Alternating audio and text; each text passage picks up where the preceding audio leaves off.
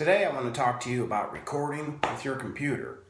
Now, two things. One, I know a lot of you right now are like, recording with your computer? I can't even see your face, dude. You already suck. You can't even, well, I did that on purpose. A, I'm really not that handsome. And B, I figured it'd be a lot more cool to look at this happy face than mine.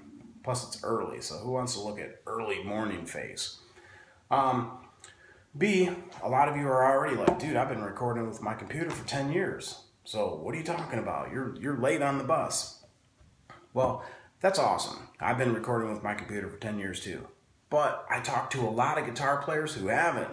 You know, guys in their 40s and their 50s and their 60s. And the minute you start talking about plugging your guitar into a computer, warning, Will Robinson, danger. You know, they start, the panic attack is setting in. They're starting to sweat and get uncomfortable. And,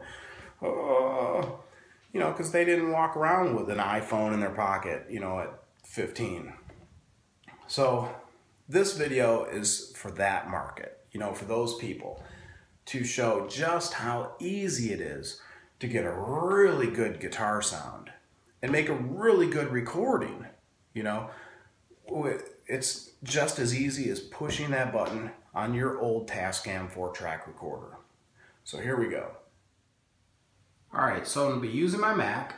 Guitar-wise, I'll be using this here is an Ibanez Prestige. Love it. It's probably one of my favorite guitars ever. Now for my interface, I'll be using this here. It's a Universal Audio Apollo Twin. Now, besides that, it's a Thunderbolt connection, which is like Star Trek warp speed faster than any USB or Firewire. What I really like, and the preamps are awesome, is right here. You just plug your guitar in and go. It already has a dedicated high Z input. Okay, we're going to start off by opening up GarageBand. It's already on empty project, so we're going to choose that. Because we do want to start from scratch. This piano's on there because my MIDI controller is plugged in, so we'll get rid of that. Now from the drop-down menu, we're going to start with using GarageBand's drummer to get a drum track laid down. Now you can come over here, select any of these styles, but we're going to stick with rock. Choose any of these drummers. We're going to stick with Kyle. Now as is, the drums are going to sound like this.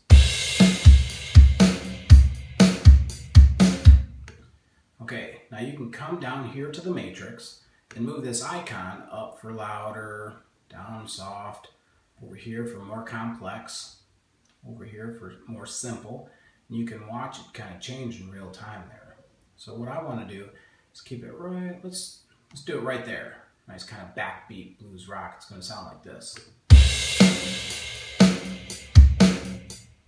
So there's that. Now let's make a rhythm guitar track. So we're going to come here to New Track. From the drop-down menu, select Guitar, Create. Now we can have a clean guitar, crunch guitar, distorted guitar. For the sake of this, we're just going to keep it clean. Use how about an old Fender. Old school Fender. That's going to sound like this.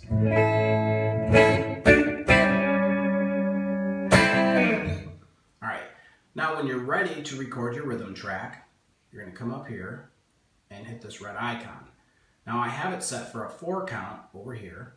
So when we hit it, let's lay that rhythm track.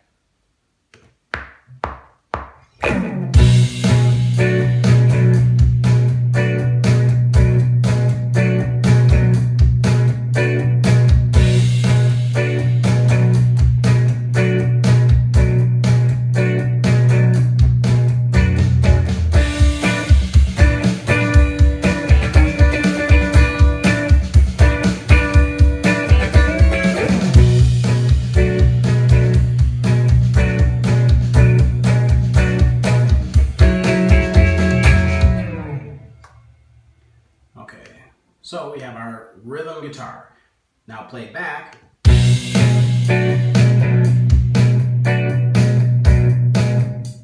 So far so good.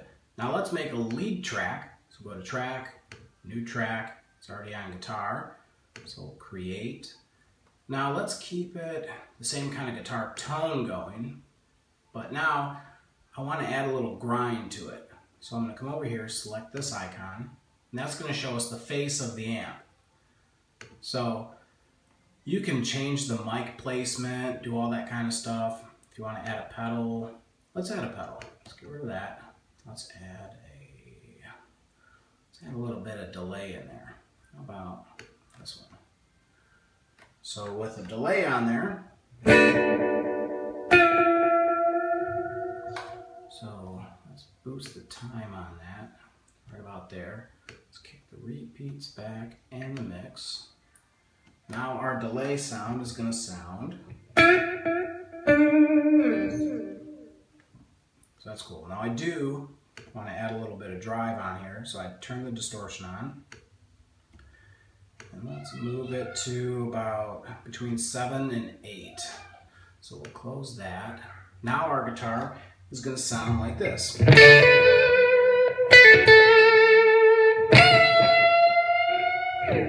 Alright, so when you're ready to lay your track, you're going to come up here again and hit your red button.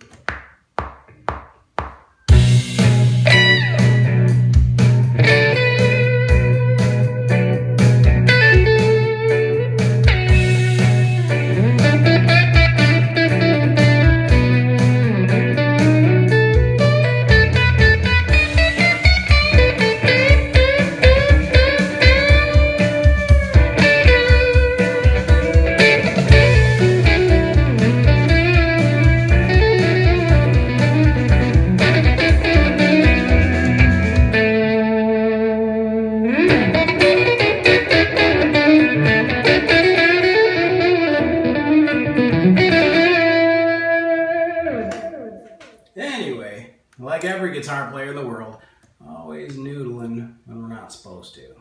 So let's go back. Now, for the playback, so this is what we have. I'm going to go over, and this is just hit play.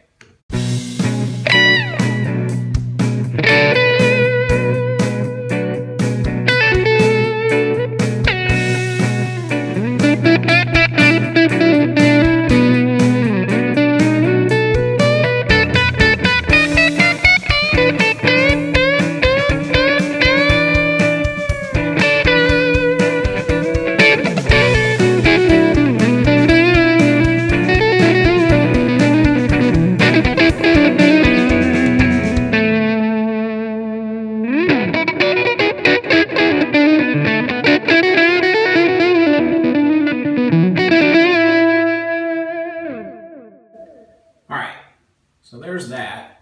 Now what you can do, if you want, like say when you're done with it, you can come over here and you can share it. You can send the song, if you have iTunes on your computer, you can send it to iTunes. You can make a ringtone to iTunes. You can send it to SoundCloud. You can email it.